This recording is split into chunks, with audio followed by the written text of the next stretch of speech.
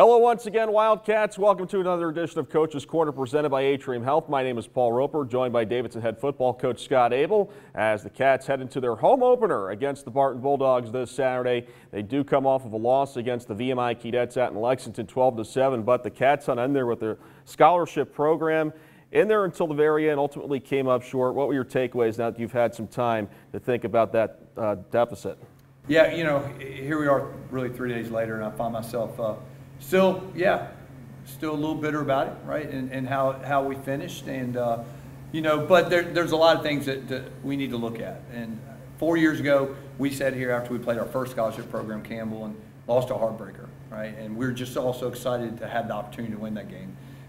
This Monday, we sit here and we're all probably a little bitter taste in our mouth because we thought we should win that game. So we've come a long ways in what we expect in the growth of the program. And now we just got to learn how to finish those. And, you know, my quick thoughts holistically, we'll start defensively. I mean, I was just so proud of our defense, right? I thought the effort was tremendous. Mm-hmm. They flew around, really played at a level that excites everybody, I think. Special teams, which I think for a lot of us were a concern going into the game, young, inexperienced in some areas. I really excited for how they performed, what they can give our program. And then offensively, you know, it's certainly disappointed in how we executed, how we played. I put that on myself. I told the guys afterwards, you know, the offense is really the part of the specific schematics that I oversee, and they were a step ahead of us all day. And you know, our kids, I do believe, you know, we looked young at time, and we are. You know, we graduated, you know, over 3,000 yards of offense last year, and that showed up at times, the lack of experience against a scholarship program that had really prepared for us, meaning they showed us multiple fronts, they stemmed, they stunted, you know, things that we were really prepared for, but in the game when the real ammunition is flying around, you know, it's a little harder to adjust. And we found ourselves as the game going on probably getting a little too conservative because of that with our play calling. And then, you know, in the fourth quarter, had a chance to win the game. And, you know, it just didn't happen for us. We needed to play better on third down in the fourth quarter. So that's a program thing. And I talked about that with our guys. You know, had really played a really good second half, right? Did what we were supposed to do, 3 and out, forced a punt, drove the field, scored. And now it's a fourth quarter. With the rule changes, the game flies. And so, you know, we got the ball for the second time in the second half, and it was the fourth quarter with the lead. Now that changed the dynamics of how we coach, right?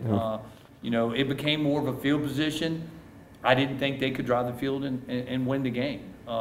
And our defense got tired. We had an injury late that hurt us, right, to Dom. And at the end of the day, they made one more play on third down than we made. And we just did not win the third down battle in the fourth quarter. And, you know, it's a shame, but I'm so proud of the fight. I'm proud of our effort. I thought both of those were tremendous. And if we can play with that kind of fight and that kind of effort, I know this offense is going to be extremely good. I know the talent here. I'm proud of them. There's going to take some growth, and we're going to figure that out. But to see our defense, special teams rise to the occasion gives us all a lot of enthusiasm moving forward. And speaking of that defense, one of the players who saw a significant amount of snaps in Saturday's game was Saban McLaughlin, getting the start at linebacker, tied for the team lead with 8 tackles. What can you say about the performance that he had and the work he's put in to step up right out of the gates against VMI? Well, Saban's just been an extremely high energy effort guy since he walked on campus. High school running back / receiver, didn't play much defense. We moved him to defense when he arrived here, and he really bought in and is now reaping the rewards for that. And he had a great Saturday, very athletic. He gives us some great skill out there because he played offense in high school that understands some of what comes along with, you know, defending routes, right, seeing stuff really transform in front of you. Had a great Saturday. Proud of him.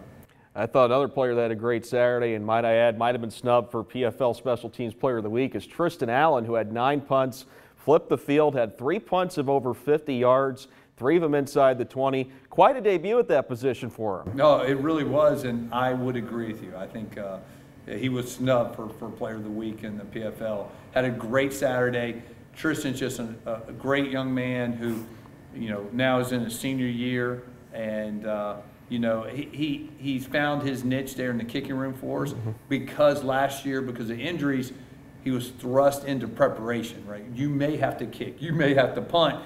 And so in the spring, he really set his mindset, I'm going to win that job. And so he's won that job. What a great Saturday he had.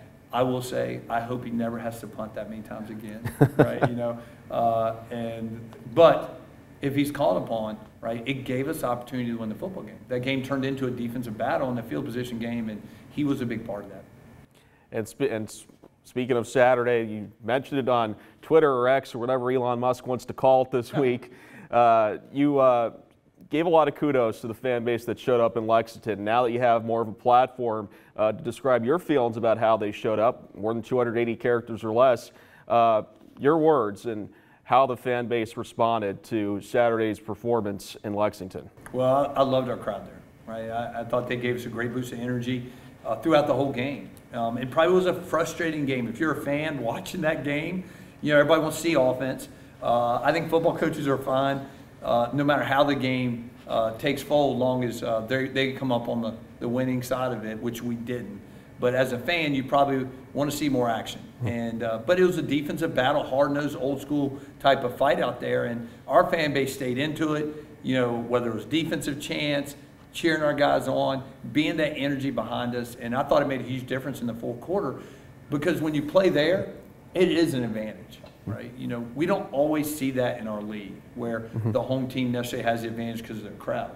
VMI has that, right? We knew that going into that game, and I thought our crowd, it's hard to equalize that. You're not going to equalize the core, their band, but what they did do was give us that boost of energy at the very right moments when we needed it most. They never wavered behind us, and I'm very grateful for them.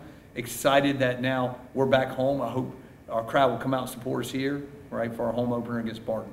Well, that's the perfect segue, because this is the 100th year at Richardson Stadium. In fact, it'll be its 100th birthday next October, this October, I should say. But one of 4 night games this year against Barton. Talk about the opportunity to play under the lights 4 times this season. I'm sure there's going to be some fired up fans at Richardson Stadium this year.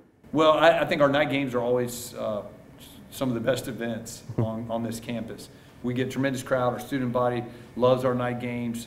You get a little more time to travel in here for our alums that are coming from distance. So we're excited that it worked out to have 4 night ones this year. Barton, I will tell everybody, you're going to see a really good football team Saturday. We've had a Division II opponent on our schedule every year, and I will tell you, this is probably the best opponent at the Division II level we've played since I've been here. They're very well coached. They won a big game versus a rivalry opponent week 1. They returned a ton of players that are playing with a lot of confidence. So we need our fan base this week. We're going to need them behind us. This is a big game for us, and we need to be at our best, and we need our fan base behind us. Well, you touched on it a little bit. Barton winning a big game last week, 41-0 against Chowan. Last year, came in here, Cats defeat them 37-17. As you mentioned, returned a lot of players, including Jordan Terrell, who is gunning for 4,000 rushing yards in his career this week against Davidson. What can you tell us about the rest of this Bulldogs lineup? Well, I start with their preparation. I said this a second ago. I think they're very well coached on both sides of the football.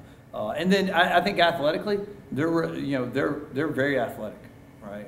They're a team that would compete in our league right now. They're big up front. They have a really good skill set. And I think they have a dual threat quarterback, and they use him that way in a dual threat system, but can hurt you with his arm and his feet. Defensively, right, they believe in what they do and they fly around. And so they're a good football team. This will be another really good test for us as now we continue to prepare for PFL play. Join us for the final home opener at Richardson Stadium. It's Hometown Heroes Night. If you're a healthcare worker, a member of the military, a veteran, an EMT, you get free admission to Saturday's game against the Barton Bulldogs. Kickoff is at 7 p.m.